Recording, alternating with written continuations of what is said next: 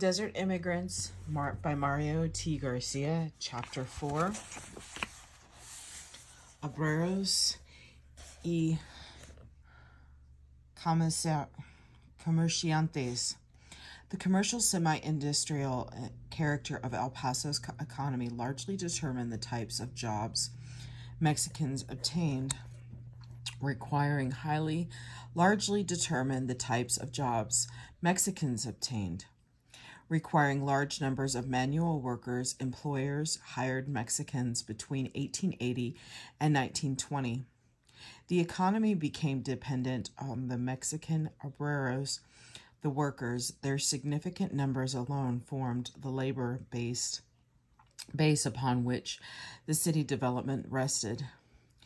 As one scholar likewise notes of Southern black migration into Chicago during the early 20th century, immigration produced Mexican proletaire in El Paso. Mexicans in both unskilled and some skilled jobs could be found in every major economic activity: transportation, smelting industry, the retail trade, construction, and a variety of services. Some have said that half of the population of El Paso is Mexican, wrote an American, and if that is not quite true, it is because the rest cannot possibly edge in. According to the writer, El Paso's greatest asset lay in its Mexican population, which could be used to develop numerous industries. And with such mass of good, faithful, and speedily efficient labor at your door and within your border, this astute observer concluded it is a sad neglect of a golden opportunity not to hasten to provide the employment that will make of that labor ample consumers of home products. El Paso Enterprise recognized the economic benefits to be derived from the city's pool of Mexican labor. The El Paso smelter, for example, employed more Mexicans than any other firm. City directory listings show that between 1900 and 1910, the number of Spanish surnamed smelter workers went from 811, 84% of total, to 1,017, 90% of the total. 10 years later, the 1920 directory recorded a slight decrease in Spanish surnamed workers at the smelter. Although they still formed a substantial majority of 917 employees, 768, or 87%, had Spanish surnames. Although the city resulted from lower production after World War I, besides their large numbers, it appears that the smelter employed the Mexicans chiefly as manual laborers.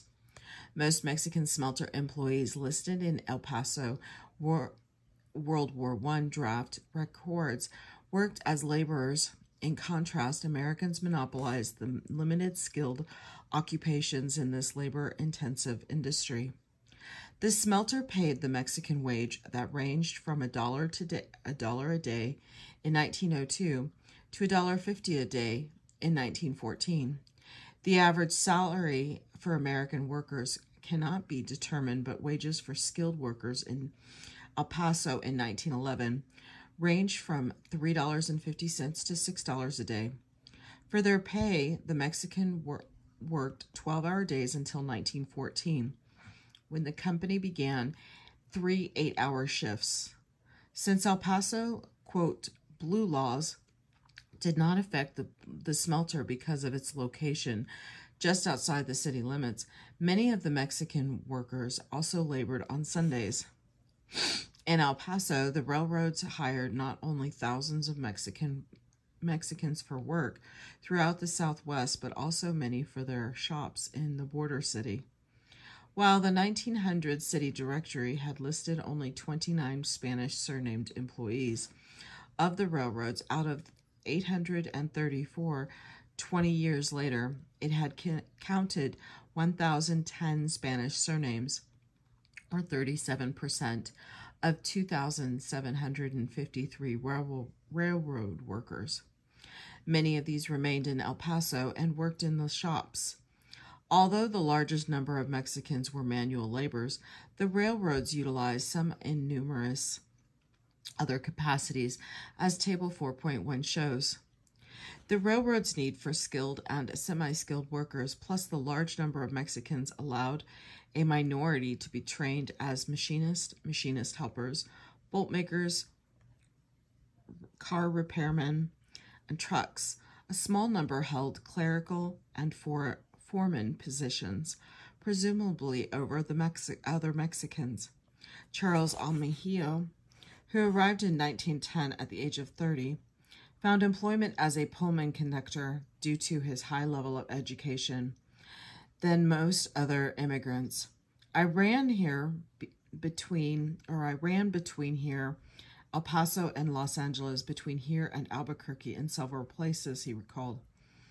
They used to switch me around, unquote, Cleophas Caleros, who began work for the Santa Fe line in 1912 as a messenger boy, advanced to a chief line clerk 14 years later. Caleros remembered, however, that Mexicans rarely could be found in the offices. Almost no. Okay, I'm going to go ahead and show the chart so that you can take a look at the persons of Spanish surnames.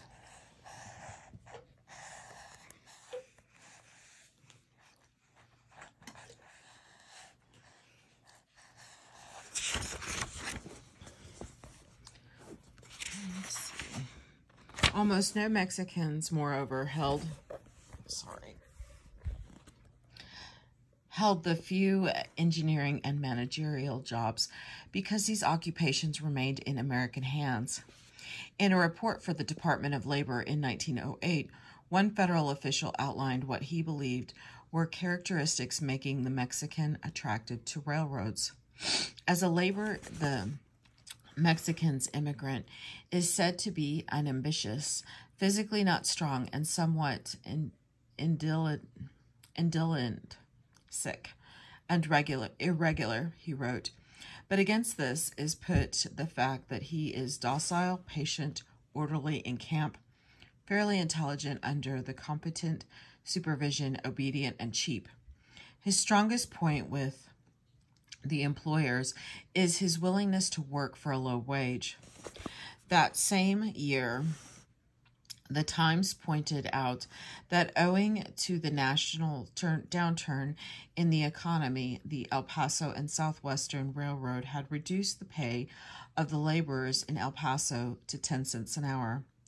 Many of the men employed, the paper observed, who for the most part are Mexicans, are greatly dissatisfied, and there was considerable talk of their quitting. None of them, however, quit Saturday night, and it is thought that in view of the scarcity of work, that few, if any, will leave, quote, unquote. The cheapness of Mexican workers and their ability to be used in unskilled, semi-skilled, and even skilled occupations made them attractive to employees.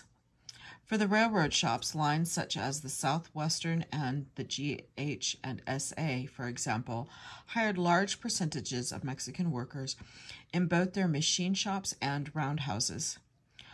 One old-time resident who worked as a downtown store clerk remembers seeing many Mexicans employees of the Southern Pacific and other railroads going to lunch with their greasy overalls and caps. Because of the building boom in El Paso, construction companies depended heavily on Mexican workers, especially for common labor. The Lone Star reported in 1885 that the boom had provided jobs for large numbers of laborers. In addition to business and home construction, Mexican workers as laborers for the building of the streetcar system and for such firms as the Asphaltite and Betulithic companies, sorry if I mispronounced, which paved many of the city's streets. One federal official remarked that Los Angeles and San Antonio contractors also employed Mexicans for street grading. In 1908, San Antonio Mexican street workers received wages of $1.25 and $1.50 a day. Some of El Paso's builders utilized the services of labor contractor R.G. Gonzalez, who advertised in 1912 that he could promptly supply the construction firms with laborers. Moreover, construction accident reports in the newspapers often involved Mexicans, such as one in 1904 on Overland Street that injured several Mexican workers. Other industries employing Mexicans included the El Paso Milling Company, with 90 Spanish surnamed employees and a workforce of 119 in 1917. The Derbyshire Harvey Iron and Machine Company listed 113 Spanish surnames out of 129 workers that same year. Finally, in 1917, the El Paso Brass Foundry had 28 employees, 18 with Spanish surnames. While most of these firms hired Mexicans as manual laborers, some taught a minority particular skills or hired Mexican craftsmen who had migrated to the border. This became necessarily not only because Mexican workers for lower wages, but also because it was difficult to recruit American skilled workers to El Paso and the rest of the Southwest. In 1905, the Times noted that a lack of plasterers, brick masons, and carpenters had delayed construction of the Union Station for the railroads. According to the newspaper, the unavailability of craftsmen had become a problem throughout the city. In order to alleviate this condition, employers began using Mexicans in these positions. Still, other concerns hired Mexicans who had specific skills such as boilermakers and pressmen. One sample of occupational distribution of El Paso by surname reveals that Mexicans employed as skilled workers in 1920 represented 10.5% of Mexican workers. The Kohlberg cigar factory, produced of La International cigars, hired a large percentage of skilled Mexican workers. Founded in 1886 by a German-Jewish immigrant, the plant from its start employed Mexican and some Cuban cigar makers, originally located on El Paso Street. It moved to a new building at Santa Fe and 2nd Streets in 1911, that the Times called one of the best equipped and most modern cigar factories in the Southwest. On the second floor of the factory, workers rolled the cigars, turning out an average of $15,000 per day. One of the features of such activity involved an old cigar maker's custom. While the men worked, one read aloud newspapers and books as a form of education and entertainment for the workers.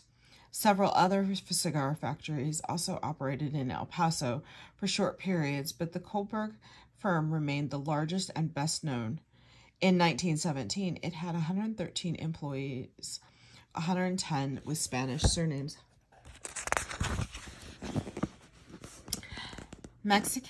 One Mexican whose father came to El Paso in 1910 recalled that his father had worked for La International after having been a cigar worker in Puebla, Veracruz, Havana, and Tampa. Besides being employed in industries, many Mexicans were hired by El Paso merchants. The need for Spanish-speaking clerks arose because of the significant numbers of Mexican consumers from both sides of the border who patronized the local stores. Consequently, the sign of Se habla español, we speak Spanish, became a common sight throughout the downtown shopping district. Want ads in the newspapers often appeared reading, Help wanted 4 neat Spanish salesmen that can deliver the goods. No others need apply. Ask for Mr. Pat Ochoa, room 5, Stevens Building, unquote. In 1916, one of the largest dry goods stores, the Popular employed nearly 100 Mexicans, half its employees. The founder of the Popular, Adolf Schwartz, early had recognized that if he wanted to prosper in El Paso, he had to learn Spanish. Many of the Popular's more important customers included numerous Mexicans, presumably wealthy ones from Chihuahua, who often stopped to chat with Schwartz in his office. His knowledge of Spanish, unquote, one study notes, Schwartz, quote, had helped him to attract and maintain this clientele. Furthermore, his use of Mexican clerks helped in sales to the Mexican shoppers. A 1920 Popular ad in the Spanish language, La Patria, emphasized that all store departments had Spanish-speaking personnel. Quote, "We have 26 years' experience," the ad boasted, "of good treatment of Mexican customers," unquote. Besides prominent stores such as the Popular, Mexican clerks worked in a variety of smaller ones owned by both Americans, mostly Jewish, and Mexican merchants. One former clerk recalls that he first worked in a store in South El Paso Street called La Buena Suerte, the Good Luck. As a salesman, he received $6 a week, a wage comparable to that of a laborer. In a few cases, some Mexicans, such as Francisco J. Mace, who sold sewing machines for the Singer Company, worked as salesmen for national firms. For 2 generations, he, Mace, was a familiar sight on El Paso streets, unquote. Wrote Calleras, longtime resident and historian, quote, "His buggy with a sewing machine strapped to the back was everywhere," unquote. The extent of the Mexican clerical force can be seen in one study, which calculates the percentage of Spanish surnames in low white-collar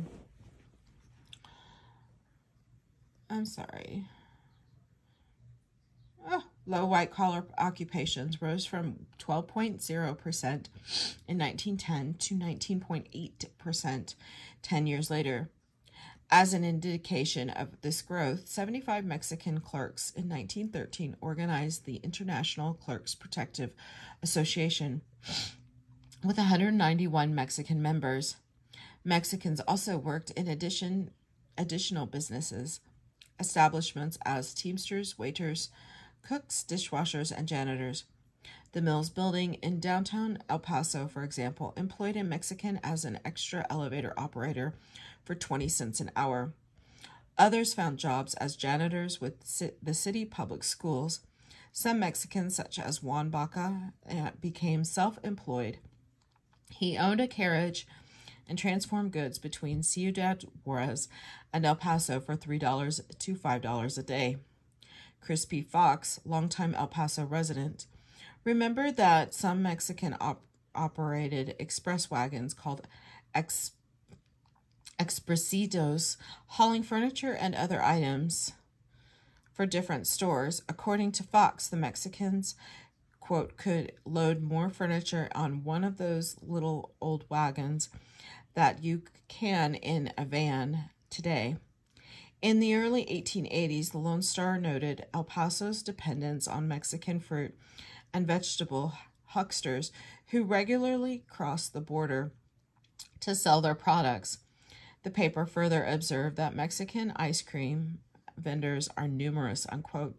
The Times reported in 1913 that a group of Mexican workers as individual garbage men hauling trash on their wagons from the American North Side to their homes in Chihuahua, Chihuahua, where city sanitation wagons picked up the load. Moreover, by 1915, a few Mexicans made a living as jitney drivers, although this involved them in a controversy with the El Paso Electric Railway Company, facing competition from the jitneys in a patriotic letter, quote, to our fellow El Pasoans, a streetcar company attacked the Mexicans. It appealed to anti-alien sentiments by emphasizing that Mexican refugees owned many of the jitneys.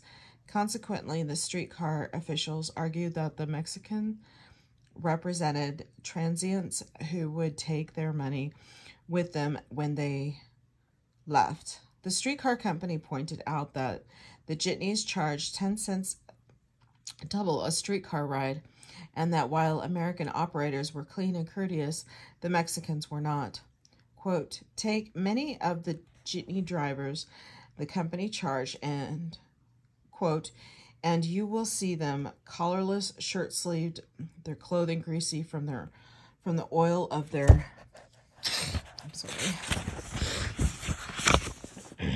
oil machines, a cigarette between their lips, the smoke blown into the faces of passengers. Is this courtesy, unquote? A supporter of the streetcars in a letter to the Herald asked, quote, who are the jitney drivers? Can they read and speak English? If a sign ahead should read, stop, real danger ahead, can the jitney driver read it quickly, unquote? In addition to private employers, public agendas employed Mexicans. In 1886, the city council paid $3 to certain Mexicans for cutting brush on the sewer system survey line. 3 years later, the council minutes recorded a total of $12 to 10 Mexican laborers for street maintenance. The city further employed Mexicans at $1 a day for park work. Besides using Mexicans for common labor, officials hired them for cooking in the pest house and city jail. In their wagons, Mexicans often hauled patients to the pest house or hospital. Furthermore, the city's major scavenger job, unquote, head of the sanitation department, excuse me, was a Mexican patronage position that the Democratic ring bestowed on loyal Mexican-American politician who helped deliver the Mexican vote. Frank Alderete, who with his brother Ike headed the ring's Mexican faction, held the job for part of the period and employed Mexicans for the city.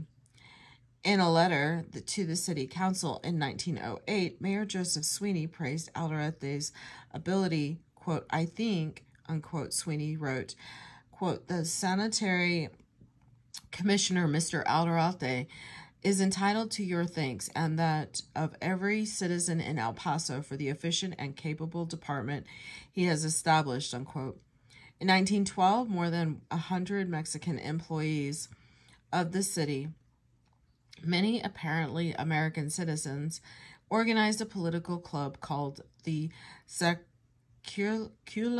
de Amigos and struck a bargain with the city not to hire any laborers except club members.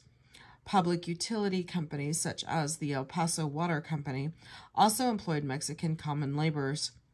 Although the Mexicans worked long and hard hours, one utility official believed they sought any excuse not to work. Quote, when a Mexican laborer wants to take a day off, claimed Superintendent W.H. Watts of the water company, sick, what saint's day he was celebrating. Lewis said the man was not celebrating any saint today, but was celebrating the anniversary of the burning of his house, that he was remaining home today to prevent fire from repeating the performance. Next, they will be celebrating the anniversary of the death of some pet dog or burro. Not all Mexicans found public employment job as laborers. Some, often for political favors, acquired positions on the police force. The 1890 payroll of city employees include Santiago Alvarado, who received $60 a month as the sole Mexican police officer in a 12-man department. Earlier that year, lawyer O.A. Zolo, sorry if I mispronounced, had presented the city council a petition on behalf of Alvarado and another Mexican policeman. It noted that both men received smaller wages compared to American officers of similar rank. For their services, the Mexicans requested a wage of $75 a month.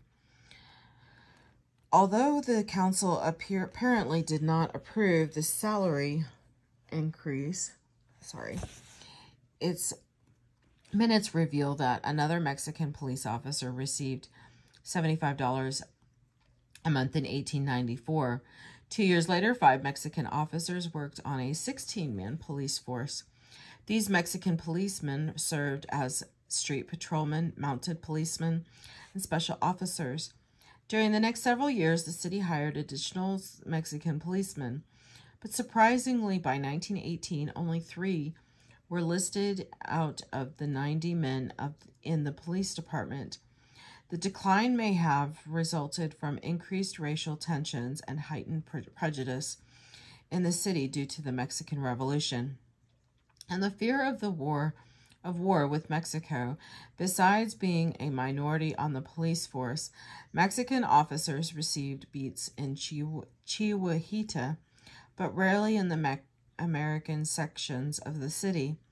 A policeman from 1901 to 1905, Ramon Gonzalez, years later, recalled that his own beat included the corner of Utah Street, now Mesa Avenue, the 3rd Street on the south side, from where he could keep an eye on the red light district, officially sanctioned by the city.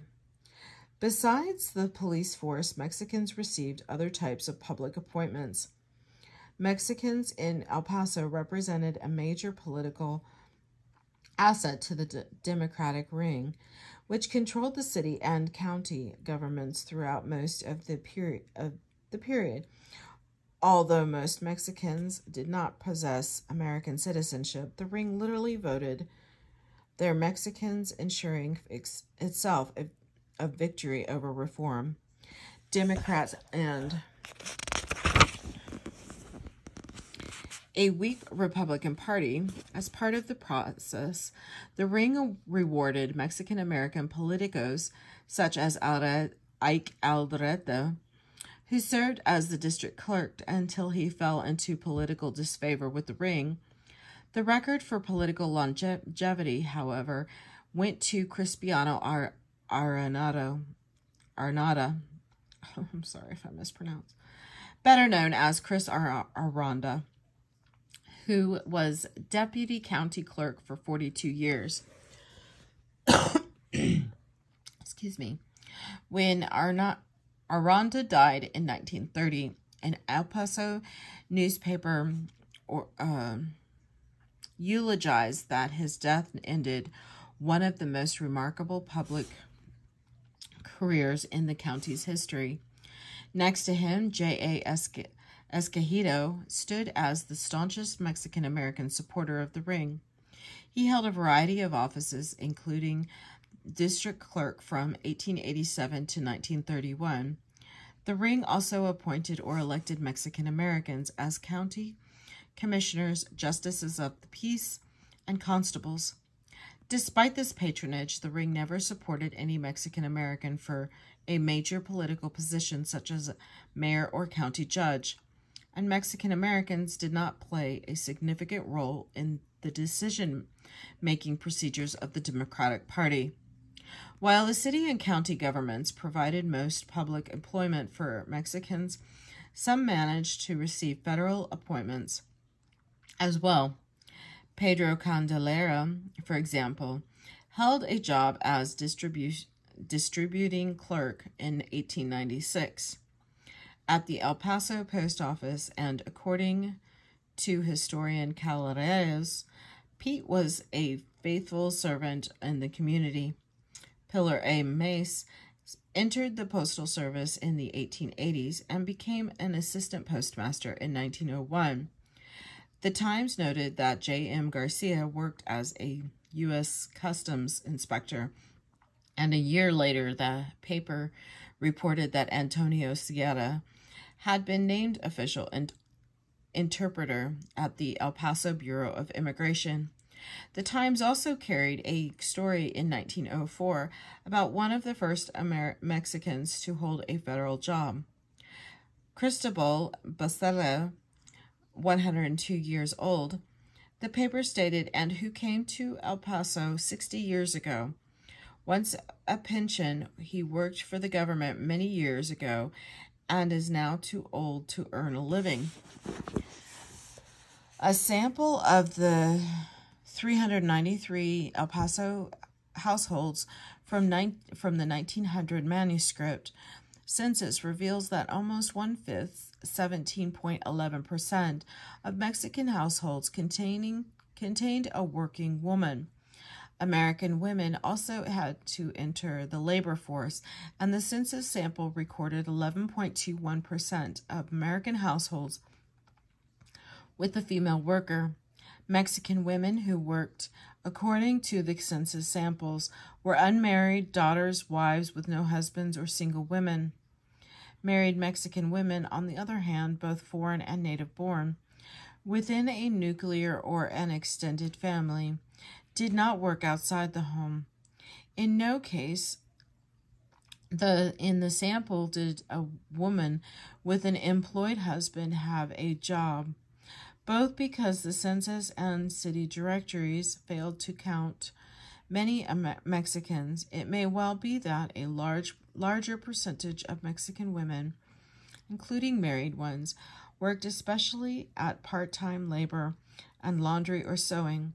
In any event, fewer married women appear to have had jobs than unmarried ones. Age and fertility had helped explain the condition in the 1900 sample. More than 3/4 of married Mexican immigrant women were between 15 and 40 years of age, a period when women generally gave birth and had children at home. Indeed, more than 3/4 of all married Mexican immigrant women in El Paso, based on the sample, had children 12 years of age or under, listed as attending school. Of these, more than 1/3 had children 5 years of age and under. If having children kept married women in the home, so too apparently did the attitude of many Mexican men who resented women, especially wives, working or wanting to work. Most males believed that their work was a man's duty, but that women's consisted of raising children and keeping house.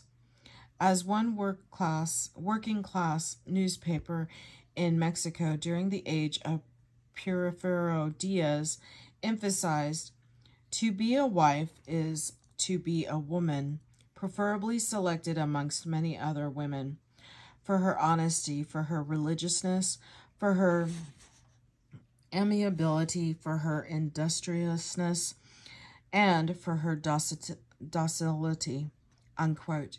United States did not remain static. Over the years, more Mexican women, especially daughters, became wage workers to augment the family income. Also, as the economy expanded, El Paso and southwestern industries and services began to recruit more Mexican women workers. The increase in Mexican female wage workers in El Paso by 1920 can be seen in census figures for that year. The census reported that 3,474 foreign-born females, almost all Mexicans, 10 years of age and older, were engaged in gainful occupations. Foreign-born female wage workers represented half of all females 10 years and over who held jobs in El Paso. Most female workers in El Paso, 3,112 females, or 45% of all employed women, did women's work. The two largest Occupations familiar to women in Mexico were servants, 1,718, and laundresses, 710, where the majority of Mexican working women could be found.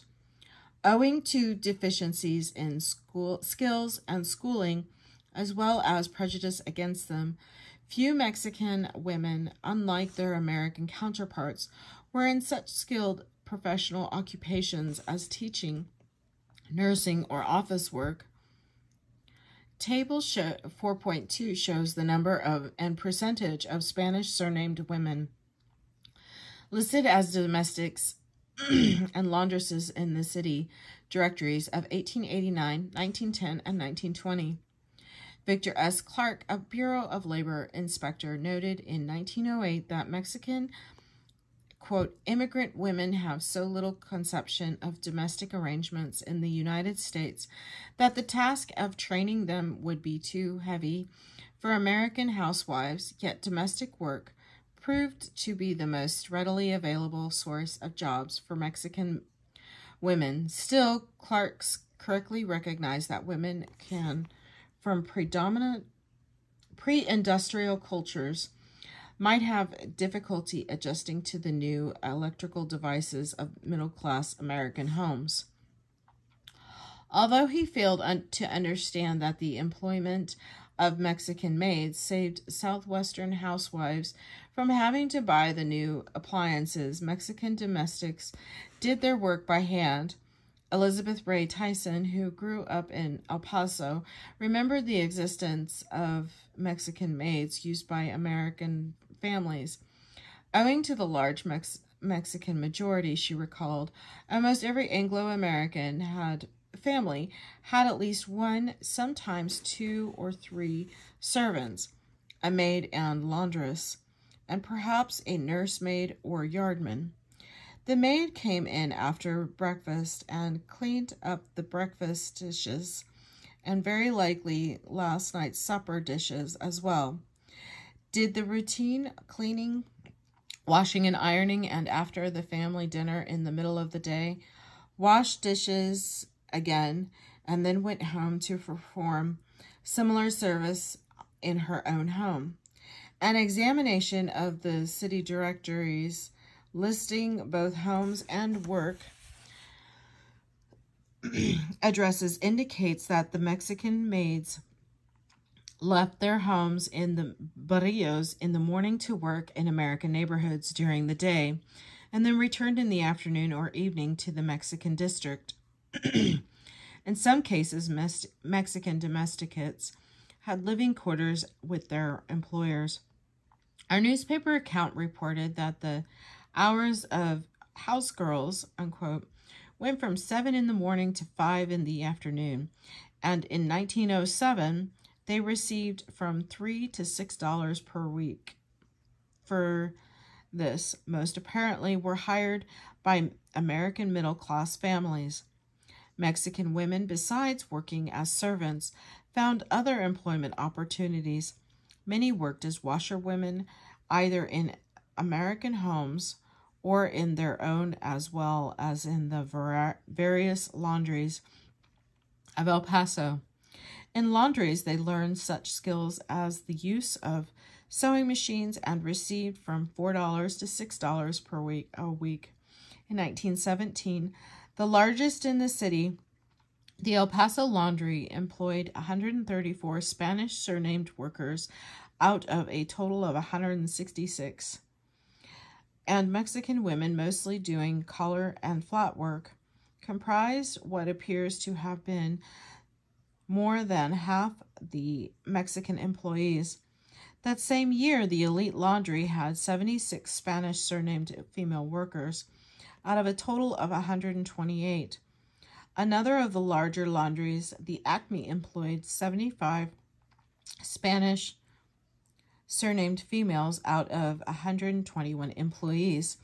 In 1917, the same pattern prevailed in the smaller laundries. For example, the Post Laundry had 33 Spanish surnamed women in their workforce. I'm sorry. of 49. This book's hard to hold. I'm sorry, guys. While many of these laundresses lived in El Paso, some came from Ciudad Juarez. The daughter-in-law of Frank Fletcher, who owned the Acme Laundry, remembers that when she arrived in 1926, a laundry truck picked up the Mexican women at the border, took them to work, and returned them in the evening to the International Bridge. The use of non-resident Mexican women limited already low wages. In addition to service jobs, some Mexican women labored as production workers, especially in El Paso's early garment factories. In 1902, Bergman's factory, which turned out shirts and overalls, reported that it had 3 American women and a large number of Mexican females. Yet, according to a newspaper account, Bergman concluded that he could get more and better work out of his Americans and consequently paid them $10 to $14 a week, while the Mexicans received no more than $9 a week. Several years later, in 1919, the El Paso Overall Company advertised in a Spanish-language newspaper that it needed Mexican women for sewing and for general work. Mexican women likewise worked in the Kohlberg cigar factory, mostly boxing cigars. 22 Mexican women out of 113 employees labored in the plant in 1917. Some women also found jobs as clerks and sales personnel in the downtown stores. A Times ad in 1905 wanted 5 experienced American and Spanish sales ladies, unquote. The Mexican newspaper El Dia in 1919 praised the Panchita Salas for her work and charm, unquote. At the El Globo department store run by the Schwartz family, that same year, the White House department store, one of El Paso's largest, publicized in La Patria that it needed young women clerks in all its departments. Still, other Mexicans worked as cooks or dishwashers in restaurants. In more unfortunate cases, Mexican women sold food on the streets of Chihuahua. Finally, as in other societies, some women inhabited the saloons and gambling halls of the red light district.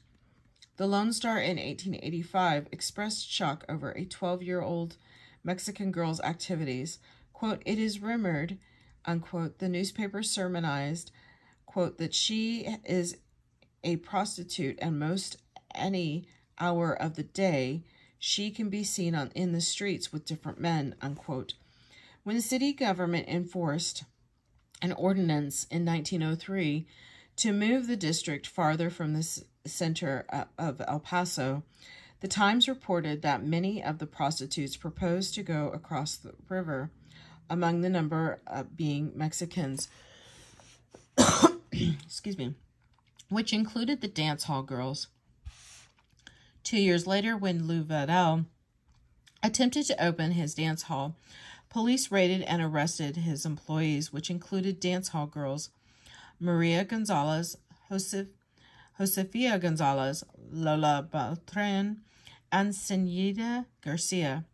While men and women formed the bulk of the Mexican workers in El Paso, many children between 10 and 15 had to find jobs to help their families. Although it is difficult to calculate their exact numbers, Guillermo Balderas, whose family arrived in 1910, recalls that most Mexican boys worked after completion of the 6th grade. Some, such as Agustin Romero, labored in the railroad yards. He had a job as an oil boy at the G.H. and S.A. Roundhouse when he accused in 1908 of assault against the son of a railroad laborer. Others sold newspapers, shined shoes on El Paso streets, or delivered packages for merchants. Some worked as water boys at the El Paso smelter. In 1914, George Harper, the city sanitary commissioner, noted that some Americans paid Mexican boys 25 cents to cart off garbage from their backyards, Mexican girls also worked and included among the large numbers of servants who could be found girls in the early teens. Although most Mexicans in El Paso were workers, there did develop an active business sector, comerciantes, servicing the Mexican population. It appeared that among the immigrants, as well as among Mexican Americans, some had sufficient capital to operate small-scale enterprises. Moreover, wealthier political refugees invested in El Paso businesses after 1910. The majority of these establishments, however, tended to be small service-oriented and located in the Mexican barrio of Chihuahua. Consequently, Mexican businessmen functioned separately from the general business community between 1900 and 1920. Only a handful of Spanish surnames appeared on the membership rolls of the Chamber of Commerce. The Retail Merchants League, organized in 1910, contained no Mexican members, and the Retail Grocers Association had only one Mexican participant. Advertisements in the Spanish-language newspapers of El Paso called attention to the variety of Mexican businesses in the city. These included restaurants, general stores, tailors, photographers, bakeries, labor contractors, laundries, clothing stores, bookstores, meat markets, interpreters and translators, real estate salesmen, watchmakers, furniture stores, drugstores, saloons, and moneylenders. The Calderon brothers' ad in La Patria in 1919 showed the Mexicans' new material tastes in that they sold phonographs and records, including the most popular tunes for dancing, unquote. One of the largest Mexican stores of the Calderon brothers incorporated for $50,000 in 1916 and sold stock at $10 a share. Finally, ads appeared for Mexican silent movie houses on South El Paso Street, such as the Theatre Alcazar, the Teatro Iris, and the Teatro Hidalgo. These theaters belonged to the International Pictures Company, headed by J. de la C. Alcaran of El Paso. People laughed at me and said my ideas were crazy when I entered the moving pictures field here 6 years ago, unquote.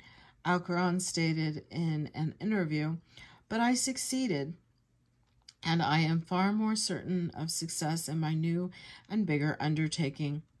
Alcaran had been a printer and newspaperman in Ciudad Juarez with little money when he crossed the border in 1913 and entered the theater business.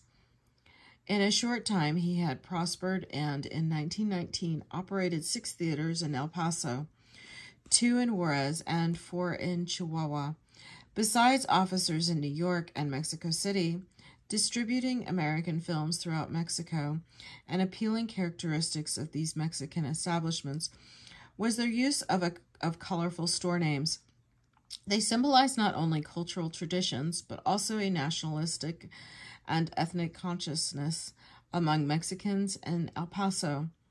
Besides those already mentioned, Mexican stores had such names as Cantino El Palicia, La Preta del Sol, La Estrella, Cantana, El Toro, Las Tres Piedras, La Perla, La Azteca, Agencia, Hispano American, Gran Photographs Mexicans, and Carnicero Mexicana.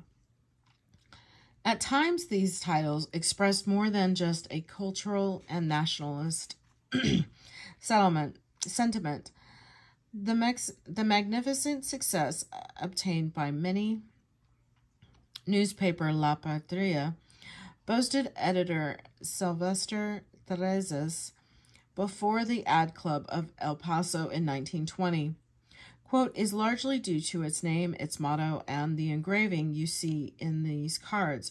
With national colors, my traveling agents, especially in New Mexico and Arizona, tell me that cards like these, with pictures of Father Hidalgo advertising La Patria, the fatherland, are being displayed in nearly every home.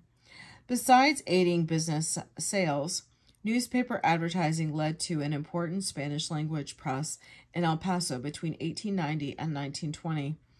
More than 20 Mexican daily and weekly newspapers appeared in the border city. Some, like Sancho Panza, published in 1891, only had a brief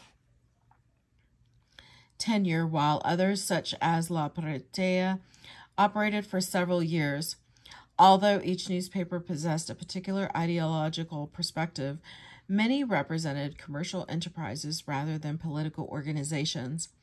In addition to local, national, and international news, along with literary sections, the Spanish-language press carried numerous advertisements by both Mexican and American merchants. Publishers stressed that businesses would increase their sales and profits if they advertised in the Mexican press.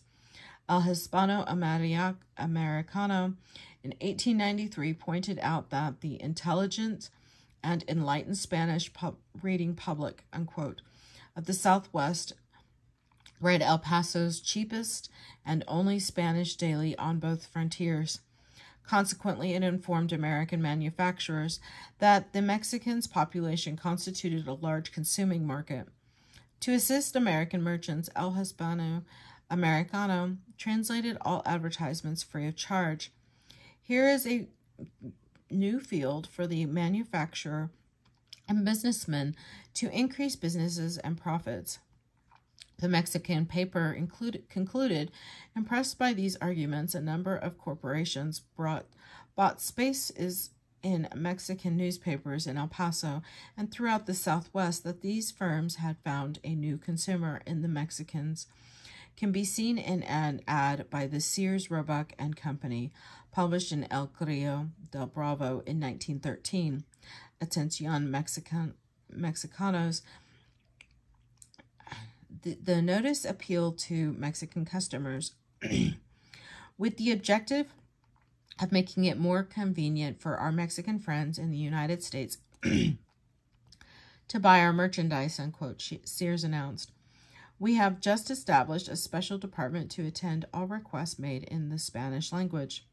The ability of Sylvester Terrazas, who had arrived as a political refugee, and other Mexican publishers to acquire extensive advertising made El Paso's Mexican press among the most widely circulated Spanish-language newspapers in the Southwest and northern Mexico.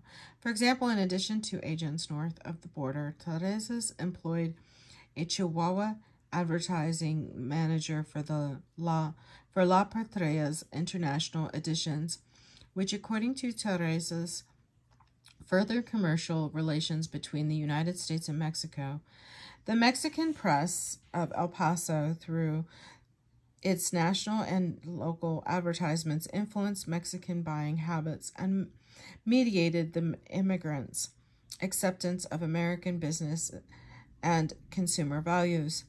As further indication of the growth of Mexican businesses, the city directory of 1900 had listed only 3 Spanish surnamed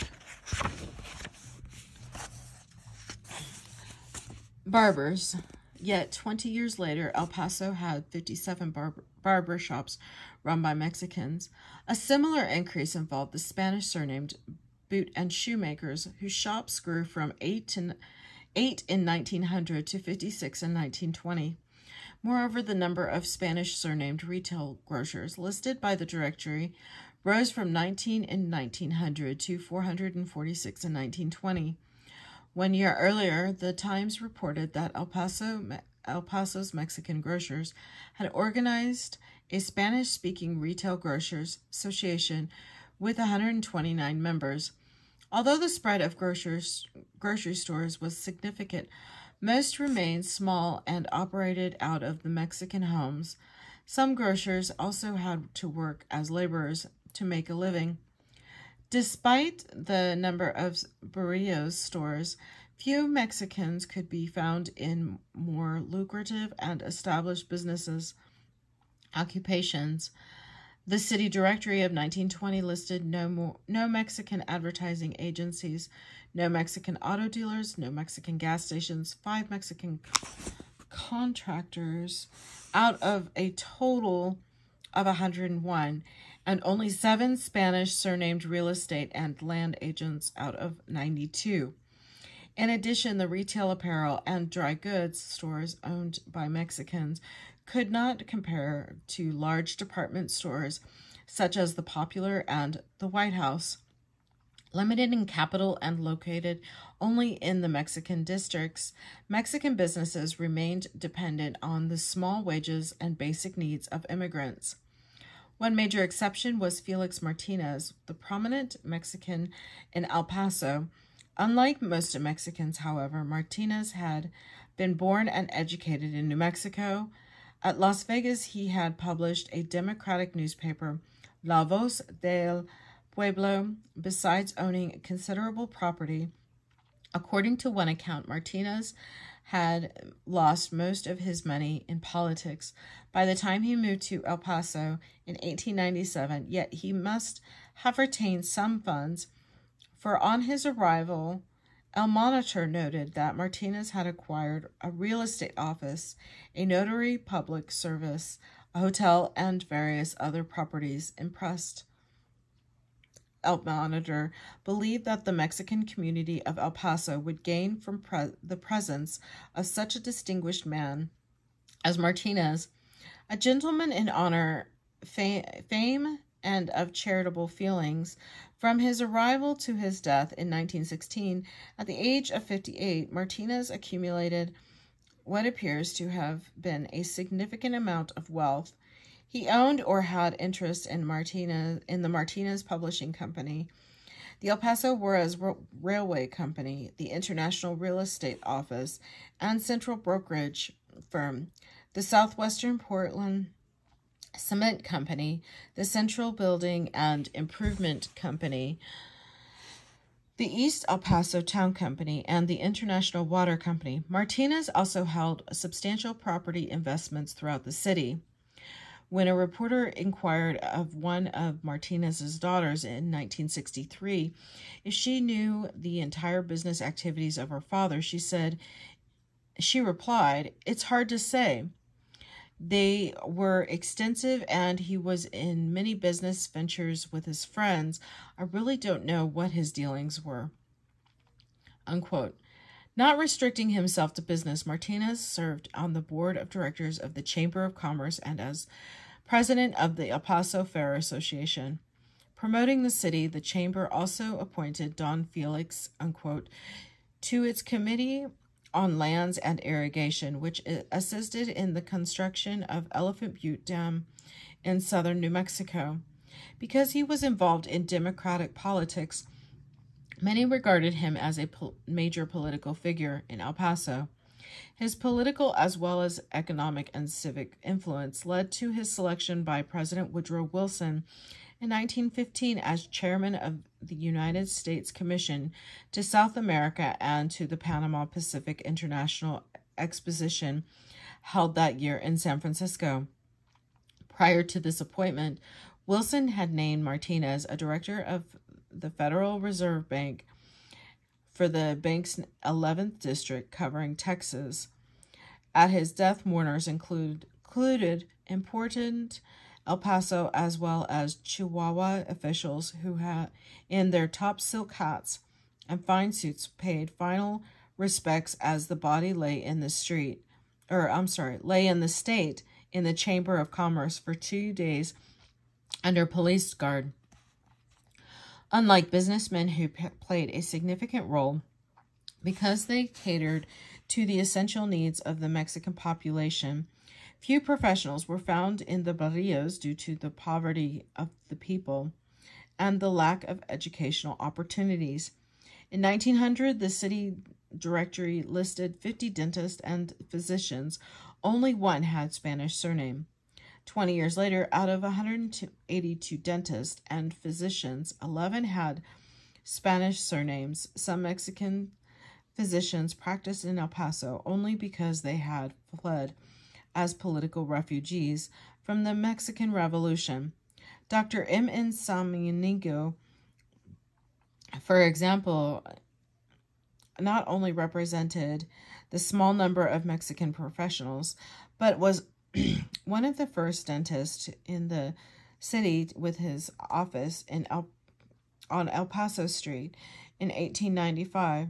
Dr. Juan C. Ricci, however, was the most highly respected Mexican physician during the early years and specialized in enfermedades del pulmonary disease. Ricci held a variety of medical positions in Mexico before he came to El Paso and had traveled in both the United States and Europe. From his office in Chihuahua, Ricci treated numerous Mexican patients from El Paso and Chihuahua, and twice a week administered vaccine shots to children, charging 50 cents for each child, but at no cost to the poor. Mexicans also utilized the services of Dr. Antonio de la Campa, who had an office near Chihuahua in 1897. That same year, El Charan del Norte carried a notice for Dr. Santiago Gonzalez, specializing in heart and blood disease. 10 years later, Professor S.A. Arrieta advertised his practice in the Herald. Arrieta emphasized that he had been trained by European specialists, had 16 years' experience in Mexico hospitals, and excelled in Swedish, German, English, and French messages. Lawyers and other professionals were also as scarce as physicians. Some Mexicans in El Paso, of 39 attorneys in the 1900 city directory, no Spanish surname appeared, and in the 1920 directory, only 9 Spanish surnamed lawyers were listed out of 165. Reginaldo Venezuela, one of the new Mexican attorneys, advertised in 1897 that he practiced law in both Texas and New Mexico. I speak perfect English, he informed Mexican readers of El Monitor. Other professionals who placed ads in the newspapers included Genaro Ramanet, offering his services as a mining engineer, T.C. Venezuela, teaching English and Spanish in a school located in the Central Hotel, and Jose de la Luz Venzel, giving music lessons in the violin and mandolin in his home. Whether as workers, merchants, or professionals, Mexican immigrants were occupationally and economically restricted by El Paso's economy, which stressed labor-intensive enterprises requiring mostly cheap manual labor.